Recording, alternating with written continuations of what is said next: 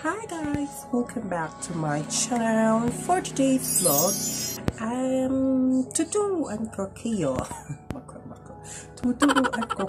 kung paano mag-edit ng KINEMASTER without watermark.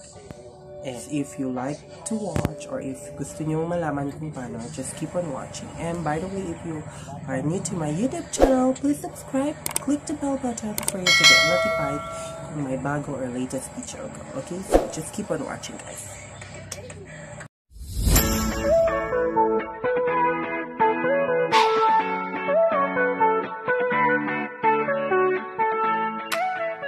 Guys, so let's start the tutorial. Tuturuan ko kayo kung paano mag-download ng KINEMASTER without watermark. First is punta kayo dito sa Chrome. Search nyo to, android.Pandahelp.vip. Tapos yan. Itong lalabas, Panda Helper. Yan. Tapos click nyo to guys. Download. Yan. Pagkatapos na nyo siyang i-download, click nyo tong open. Ayan, ito yung lalabas. Do you want to install this application? It does not require any special access. So, click nyo to. Install. Ayan. Pasensya na kayo sa background guys. Maingay talaga dito. Wait lang natin siya i-install. Ayan, install na. Tapos done. Tapos punta kayo sa home. Punta kayo dito. Ayan, naka-download na siya. Click nyo to. Skip nyo lang yan siya. Ayan, lalabas na yan siya. Ito, may mga games. Actually, itong Panda Helper, para siyang Play Store. So, ngayon punta tayo sa app na KINEMASTER or KINEMASTER. Search natin siya.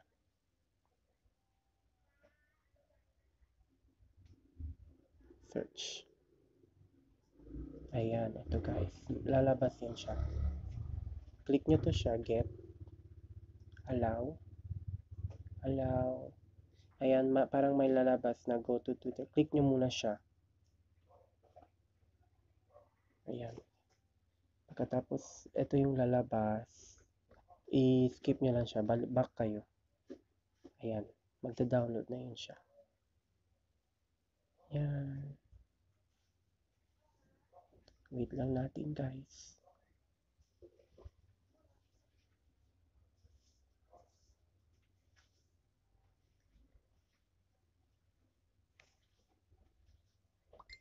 Ay, may message pa. Ayan.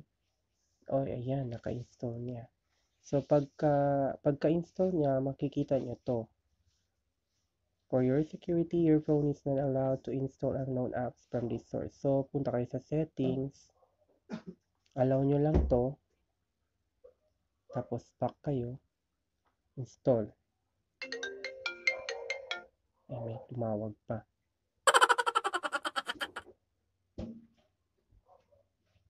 Wait lang natin siya install guys.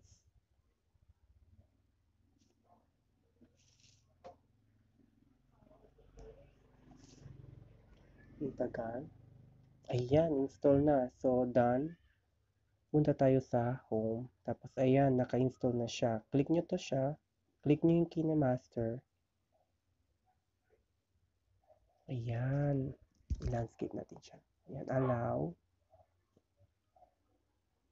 Ito yung makikita nyo. Welcome. Skip. Start. So, may mga project na akong gumawa. Nagkakagawa na ako ng mga project dito. So, click nyo to. Click nyo to. Ito yung para sa YouTube. Parang 16 by 9 ba yan? Click nyo yan. Ayan. So, mag-add tayo ng video.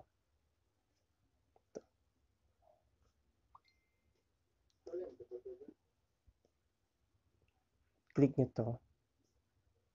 Ito. Search. Yan. O, di ba wala siya dito. Walang, ano to, watermark. So, play nyo to.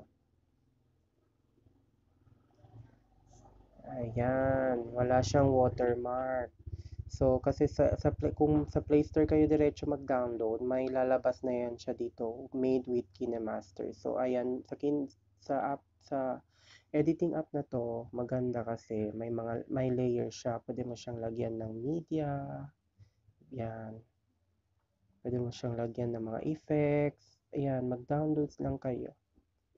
Ito, libre yan siya. Kaysa sa Play Store, parang may bayad yan siya. Yan. Ayan guys, so yan lang yung tuturuan ko sa inyo. Madali lang siya. Download nyo lang yung app. Ayan, wala na talaga siyang KINEMASTER. So, thank you. Ayan. So, I think try natin to. I-play lang. Ayan, o tignan nyo guys.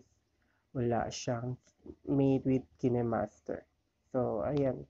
Ayan guys, so I think that's all for today's video. Sana na may natutunan kayo sa tutorial na yun. Yun yung ginagamit kong app na pang-edit sa mga videos ko and without watermark. Okay, so if you like the video, please like and share, comment down below. Okay, so but before that, if bago kang sa aking channel, please subscribe. Okay. Yeah.